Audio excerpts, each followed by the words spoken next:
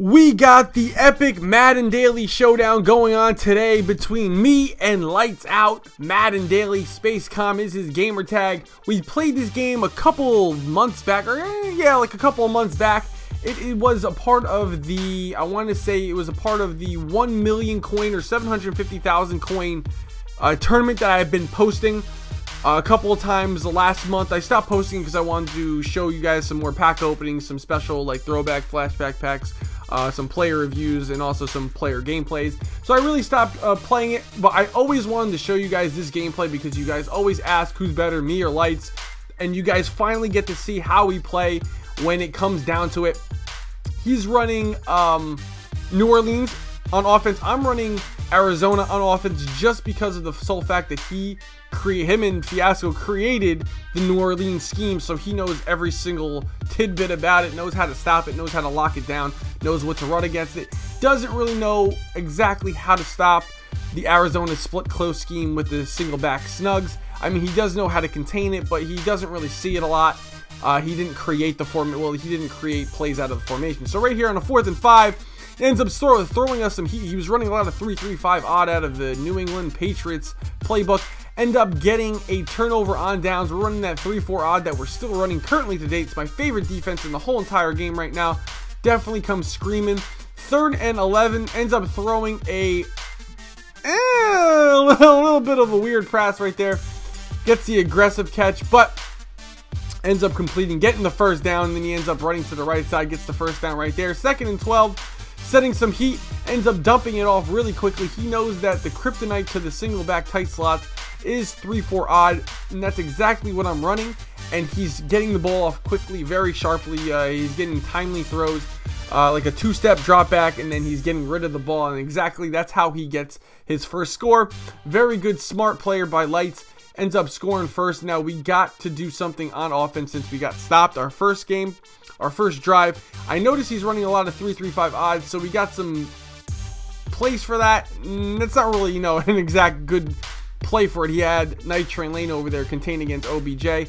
That's just an aggressive catch cheese that I like doing sometimes. I actually thought he was in a yellow and that OBJ was going to fly off of him, but that's not ended up what happened. I had to hold Y for the aggressive catch. That's why I like having OBJ out there, just for a bailout option in case his cornerback keeps up with me. I could hold Y in case I need that, and that's exactly what happens. So we end up scoring on that drive clearly. So he takes over right before the first half ends. He's throwing dipping dots right across the field, hits the middle of the field to number 89. Great play, but we're sending heat, getting it to him. That's why he has to drop back, and he has to get rid of the ball right here. Great find by him. The pressure was right in his face. Finds his receiver for the touchdown. He goes up 14-7, and now he gets ball at half. So we are in a very bad predicament, especially since we're playing Pete. We're Lights Out because he's so good, especially if you give him a 7-point lead and then ball at half. So we got to try and do something. We send an A-gap his way, and we end up getting the incomplete pass. I don't know how he got that ball out.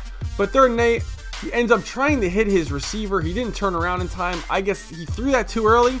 His receiver wasn't ready. I get a little bit lucky, but he ends up getting the 4th and 8 conversion on the curl route. Ends up finding the open zone. But 2nd and 12, boom! Lights Out. We end up rocking his world.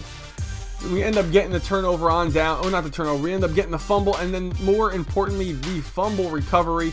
And we're trying to score now, tie up the ball game right before the 4th quarter starts. So 1st and 10, we end up running a little play action. We find our opponent, or we find our receiver, Hines Ward, getting wide open in the corner of the end zone. He beat his man coverage defender, and we end up tying the game 14. All this game is turning out to be a great game. So let's see what can happen in the last 3 minutes and 40 seconds, or 4 minutes and 40 seconds. I think there's a 3-minute quarters. I'm not really sure.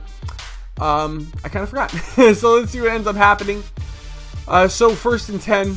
He just keeps dumping it off to the HB wheel route. He keeps putting out 2 flat zones and then the wheel, almost acting like a makeshift screen. So it's a very smart concept, especially for the blitz that I'm sending, because I'm overloading one side and he's throwing it to the open side where there's no blitzers.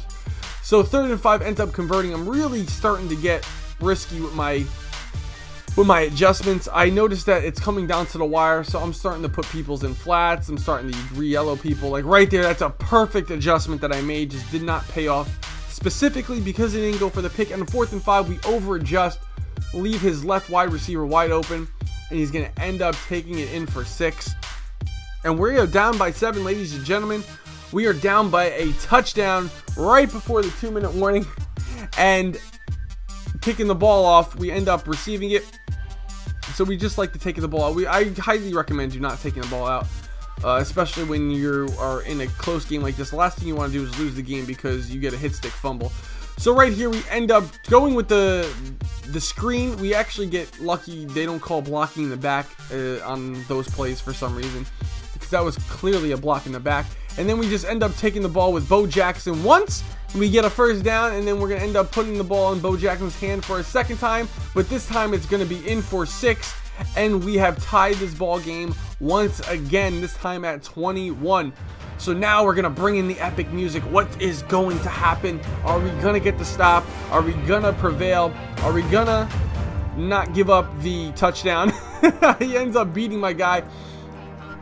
I was very upset with this play call, because I was in cover 3 and I pressed them. I did not know in tight slots you can motion that guy out and get a turbo boost and beat cover 3.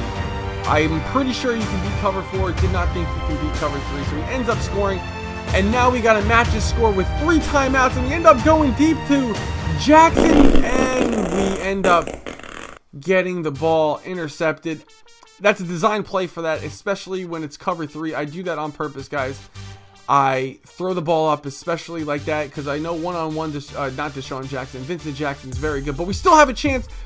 3rd and 6, we got 1 timeout remaining. He ends up throwing the ball to the right side or running it to the right side, gets the first down, and that's going to be the end of the ball game. Ladies and gentlemen, we end up losing to Pete. Lights out. Very good game. You guys have now seen it. Pete has beat me in a MUT game. Very good job to Pete. Lights out. He ends up beating me this game. He's the better opponent. Shout out to him. Wouldn't want to lose to anyone other than him. Make sure you guys like, comment, subscribe. That's going to be the end of the video. Hope you guys enjoyed. Peace.